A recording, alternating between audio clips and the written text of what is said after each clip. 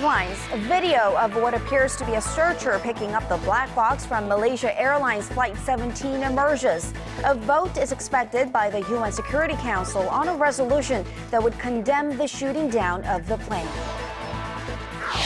South Korea's defense ministry slams North Korea's claim that its missile launches were exercises of its legitimate sovereignty. And Korea's finance minister and the Bank of Korea governor hold their first meeting promising cooperative efforts while recognizing growing downside risks. Hello and welcome to the newscast. Thanks for tuning in tonight. Our top story, we continue our coverage on the aftermath of the downing of the flight M-H17 and the battle for control at the crash site in eastern Ukraine. For more on this story, we're joined by Paul E. from the News Center. Paul, Russian President Vladimir Putin has promised the Netherlands that he will help retrieve the bodies and planes, black boxes from the Ukrainian rebels. Has there been any progress on that front? Yes, Dutch investigators have reportedly been allowed to begin inspecting the recovered bodies of the victims that were loaded onto trains in the region controlled by pro-Russian separatists, the very ones who were suspected of shooting down the plane last Thursday. Kiev has also agreed that Dutch authorities should lead the international probe into the air disaster, which has claimed the lives of all 298 on board, more than half of them from the Netherlands. Our Son Jung-in reports. A spokesperson for the Dutch government press service said the latest conversation between Prime Minister Mark Rutte and Russian President Vladimir Putin focused on practical matters, including the handing over of the black boxes that were seen being retrieved from the crash site. The spokesperson said Putin vowed his full cooperation in handling the case, as well as allowing unrestricted access to the site. Prime Minister of self-proclaimed Donetsk People's Republic Alexander Borodai said they were ready to hand the black box to the International Civil Aviation Organization. We are keeping the black box in Donetsk. We are waiting for international civil aviation representatives to arrive. The rebel leader also said the bodies of victims recovered from the crash site would remain in refrigerated containers at a train station in the town of Torres in the meantime. International monitors had reported that the human remains were headed to an unknown site, expressing concerns about their whereabouts. Western leaders are furious about the manhandling of corpses and are urging Putin to take serious actions in helping international rescuers bring the bodies home. U.S. Secretary of State John Kerry, who described the scenes of separatists removing bodies as grotesque, said during an interview with CNN that the U.S. knows with confidence that Ukraine did not have a weapon capable of downing a jet. He added that it was pretty clear a missile system had been transferred from Russia.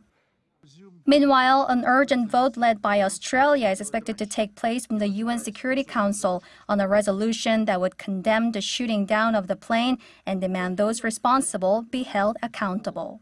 Son Jung-in, Arirang News.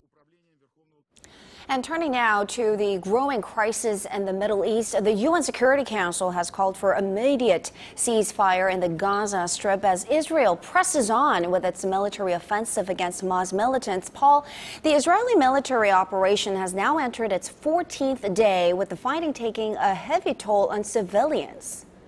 That's right. Israel's Prime Minister Benjamin Netanyahu has said he is sorry for the civilian casualties, but stressed Israeli defense forces will continue with their ground assault until its citizens were secured. Emergency health services in Gaza said more than 160 Palestinians, mostly civilians, have been killed over the past 2 days, raising the death toll to over 500 as of early Monday. This as nearly 84,000 people have fled their homes, according to the UN, due to the shelling by land, sea, and air. On the Israeli side, 18 troops have been killed since last Thursday, with reports that the armed wing of the Islamist Hamas movement had kidnapped an Israeli soldier. The members of the Security Council expressed serious concern about the growing number of casualties. The members of the Security Council called for an immediate cessation of hostilities based on a return to the November 2012 ceasefire agreement. Earlier during his regional peace tour, UN Secretary General Ban Ki-moon urged Israel to exercise maximum restraint, saying that too many innocent people are dying. Secretary of State John Kerry has also been dispatched to Cairo for talks with Egyptian officials who have been trying to mediate a truce to the ongoing crisis. I see.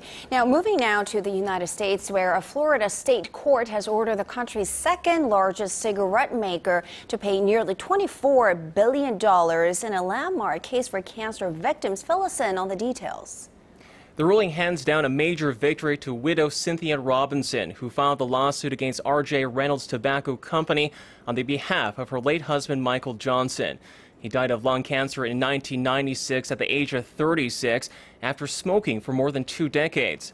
His wife argued that the tobacco giant was negligent in failing to warn of the addictive nature of smoking and other dangers. Lead attorney Willie Gary says the verdict would send a clear message to big tobacco. And it's not about the appeals, it's not about the money. We've made a difference already. I think less people are going to smoke. I think that the tobacco companies are going to get their act together. They're going to make safer cigarettes. We know they can. They'll just make a little bit less money, but we'll save a whole lot of lives. And that's what it's all about. And the verdict marks the largest wrongful death payout for a single plaintiff in Florida's history. R.J. Reynolds, which produces the Camel, Winston, and Cool brands, called the damages grossly excessive and said it would appeal. And Forbes Media has sold a majority stake of the company to a Hong Kong-based group of international investors. We're talking about one of the most iconic media empires in America. How much did it cost? The agreement announced this past weekend stated that the deal would hand over Forbes magazine and its media affiliates to Integrated Whale Media Investments for undisclosed sum. But an inside source, according to Bloomberg, says the transaction is valued at $475 million. If the sale goes through, Steve Forbes will remain as chairman and editor-in-chief, while the Forbes family will stay on as a minority shareholder. Steve Forbes said the sale of the company founded by his grandfather should be seen as an opportunity to strengthen the company. The deal is significant as Forbes Media has been under the family's ownership for nearly a century, becoming a pioneer in American business journalism. Conditions of the agreement also say that Forbes Media will stay an independent company with its headquarters firmly planted in New York City. Charity? All right. Thank you so much for those stories. Paul Lee there at the News Center with international news coverage. For the latest in news that impacts Korea and the world, join Kang Chae-ri for a lively half hour that covers politics, business, international news, and much more. Live at 8 every weeknight on Arirang TV. Human Rights Council headquarters in Geneva on Thursday, finding ways to... In recent weeks, North Korea has teetered back and forth from provocation to concession and again to provocation. The latest includes a threat of retaliation against Seoul and Washington for condemning its recent missile test, which it claims are part of its legitimate sovereignty. South Korea, of course, says it's nonsense. Kim Min-ji tells us more. South Korea's defense ministry has slammed the North's claim that its missile launches are exercises of legitimate sovereignty. In a regular briefing Monday, Defense Ministry spokesman Kim Min-seok said the firing of ballistic missiles without navigational warning is being discussed at the UN Security Council as an inhuman act and that the issue is subject to international condemnation. Earlier, North Korea's powerful National Defense Commission gave Seoul and Washington an ultimatum, saying their isolating policies towards Pyongyang would be met with retaliation. Citing its recent proposals to Seoul that the two sides refrain from slandering each other, the commission said that it had done everything possible to improve inter-Korean ties and that the time had come for a final decision. The North has also flip-flopped in regards to its participation at the upcoming Asian Games, which will be hosted by the South. North Korean leader Kim Jong-un on Sunday highlighted cross-border reconciliation through the sporting event. Saying the Asian Games will be an important opportunity for the two Koreas to improve ties and alleviate distrust, he added sports are sacred and should not be used as a political bargaining chip for rebellious powers. Pyongyang state media added North Korea has decided to send a delegation of athletes to the Incheon Asian Games from September 19th to October 4th. The North's apparent flip-flopping is thought to be its way of pressuring the South to return to negotiations. But the South isn't wavering. If North Korea really wants to participate in the Asian Games and improve inter-Korean relations, it needs to show sincerity. The spokesman added that the North is distorting the truth by blaming Seoul for the breakdown in last week's talks. Kim Min-ji, Arirang News. So, sending all these mixed signals to South Korea, is this a new tactic under leader Kim Jong-un? What should we make out of North Korea's latest behavior? Our Hwang Sung-hee posed these questions to Robert Carlin, a former U.S. State Department official dealing mostly with North Korea. The North Koreans will never be one thing or the other. And here's the difference. Up until the point at which negotiations actually start, you'll see both streams going side by side. Once negotiations start, you'll see much less, and in some cases none at all, of these what we consider provocative actions. You've also been holding informal talks with North Korea. Do you see any changes in perhaps their willingness to engage? As far as you can judge, they really keep trying to figure out what it would take to get a positive response from the United States. So I don't think there's been a shift. I think they're just frustrated because they think they can't get traction. We see China and South Korea getting close together, and on the other part, we see Japan and North Korea getting closer together. How do you assess that? And also the Russians and the Americans not being on very good terms. It looks pretty dismal, the landscape, for putting this back together again in any way that it can be productive. So I suspect that people are going to have to think about a new forum in order to overcome these really negative trends. So if Prime Minister Abe does visit North Korea, how will that affect the trilateral alliance between Washington, Seoul, and Tokyo? If it were to happen tomorrow, let's say, I think it would be a shock. If it happens some point in the future after different capitals are able to consult and people get more comfortable, maybe it won't be quite as negative. Do you think it will harm the trilateral cooperation at all? I think it will. I think there'll be an effort to pretend that it doesn't, but in truth, I think it will be something that people will have to work very hard at to fix. How likely is it for us to see Kim Jong-un meet with Xi Jinping or Prime Minister Abe? I would bet that he would meet with Prime Minister Abe before he meets with Xi Jinping. It's just my sense that that's liable to happen first. And moving on to other stories, Japan has dispatched an official from its National Security Council to South Korea for the first time since the country officially dropped its ban on collective self-defense earlier this month. An official at Seoul's foreign ministry said Monday that senior official Takehiro Funakoshi, that is, arrived in Seoul on Sunday. He will meet with officials at South Korea's foreign and defense ministries on Monday and Tuesday. Funakoshi is expected to give a detailed explanation of Tokyo's push for collective self-defense and seek Seoul's understanding on this issue. This comes just days after the two countries held nuclear talks and amid rumors of a possible ministerial-level meeting next month. Lawmakers opened a month-long extraordinary session this month with one goal above all others, narrowing their differences and passing a bill aimed at determining what caused the April ferry disaster. Ji Myung-gil reports. The ruling Saenuri Party and the main opposition New Politics Alliance for Democracy agreed Monday to relaunch a task force whose sole responsibility will be ironing out a special bill aimed at determining the cause of April's ferry disaster. The legislation calls for the creation of a parliamentary inspection team and outlines measures to provide compensation for the families of the victims, some of whom have been on a hunger strike since last week, demanding that the bill be passed by this Thursday. For that to happen, the nation's two main political parties will first have to resolve their differences.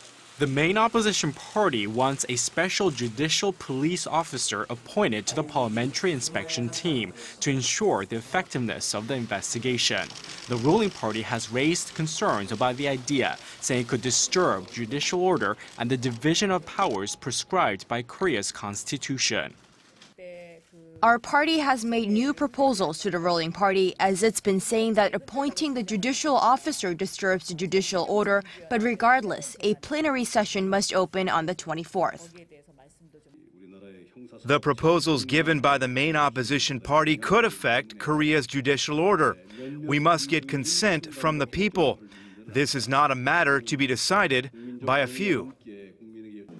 The ruling party has instead proposed appointing a special prosecutor to conduct investigations at the request of the inspection team.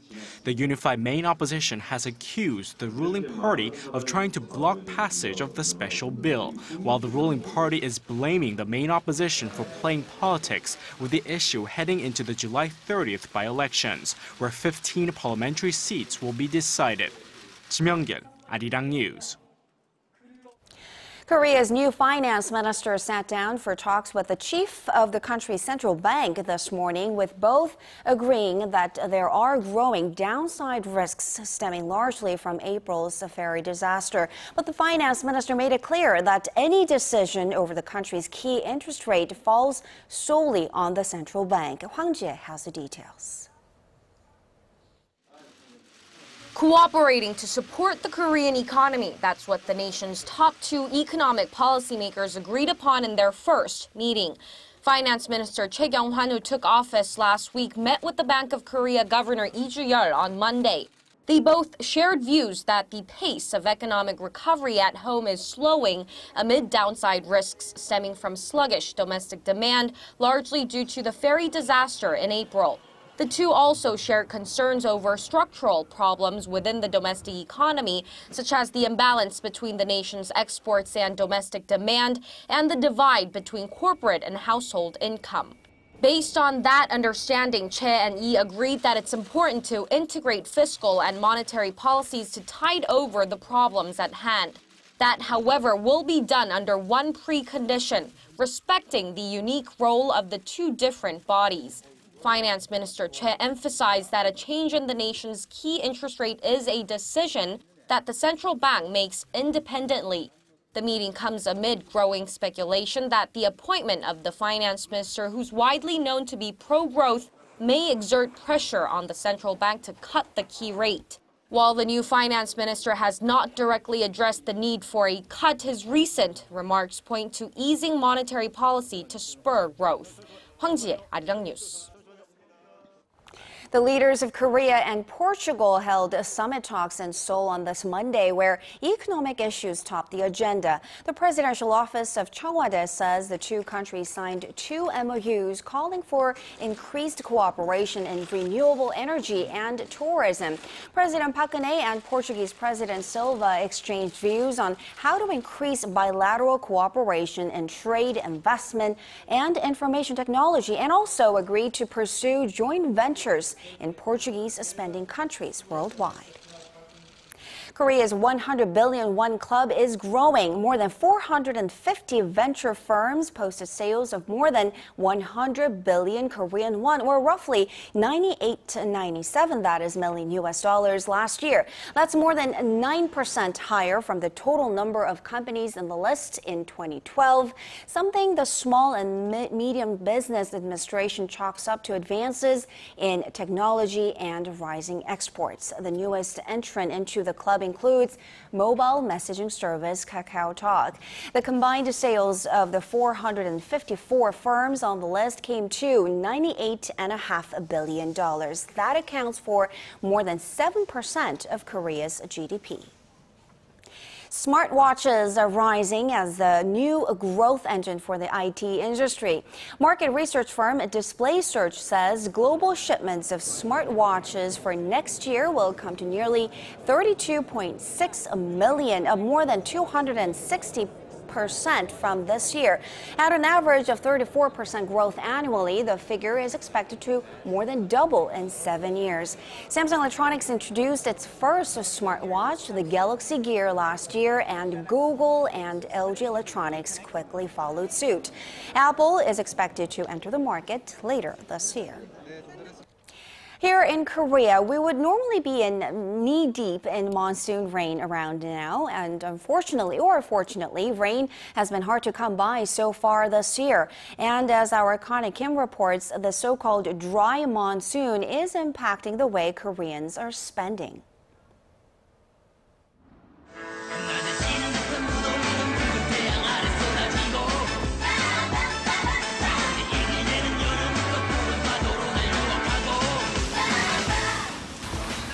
The monsoon period here in Korea, which usually falls from late June to late July, is when the nation receives about 40% of its precipitation for the whole year.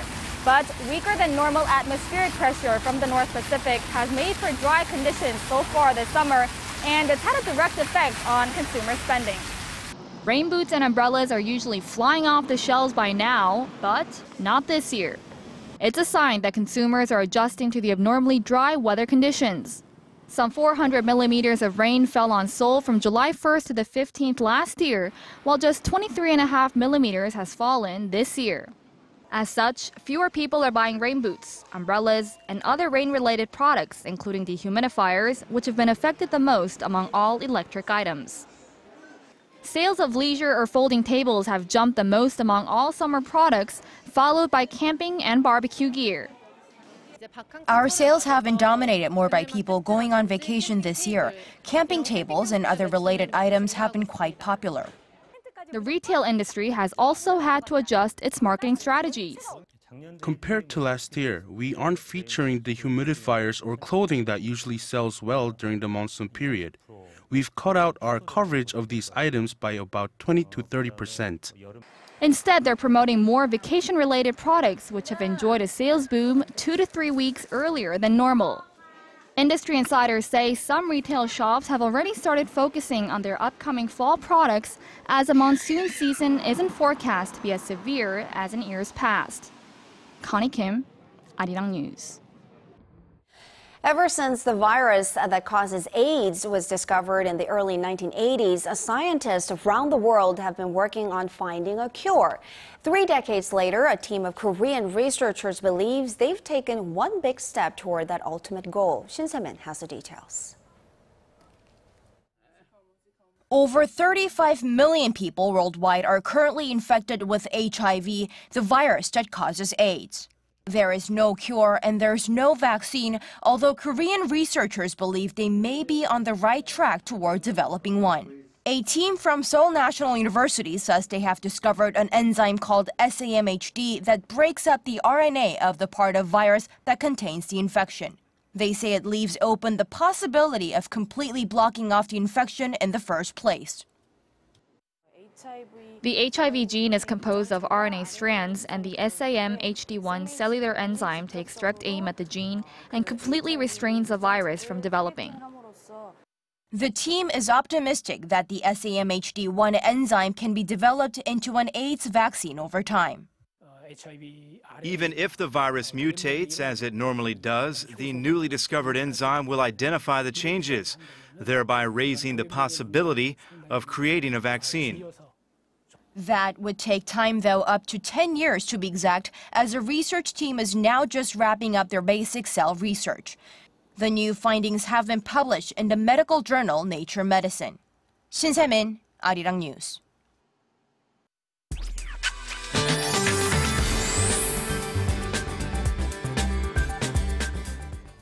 Hello and welcome. I'm Kim Bo-kyung with the latest weather update. It was a hot, sweltering hot summer day here in Korea, and daytime highs in Gangwon-do province soared to as high as 36.6 degrees. Now, this doesn't come as a surprise, as a heat wave alert has been issued for Gangwon-do and both Gyeongsang-do provinces and Daegu, and the heat wave warning is also in effect for most parts of the country. And more unwelcome news as we are in for a tropical night. UV levels will soar to the very high range in the southern regions tomorrow, so children and elderly must refrain from doing outdoor activities, and please try to drink sufficient amounts of water. Tomorrow, monsoonal front. Well, at the moment, we are seeing cloudy skies across the map. Now, tomorrow, monsoonal front will gradually move in over the central regions, leading to monsoon rain. Seoul and Gyeonggi-do provinces are looking at about 20 to 60 millimeters of precipitation, and an umbrella will come in handy. On to Tuesday's readings. Seoul and Busan hit 29, while Daegu soars to a hot 35. Daejeon, Jeju, and Mount Kumgang make it to the low 30s, while Dokdo peaks at 28. That's all I have for you now, but I'll be back with more updates after 10. Thanks so much for that, Bo-kyung, and that will do it for this edition of Arirang News. Thanks for watching.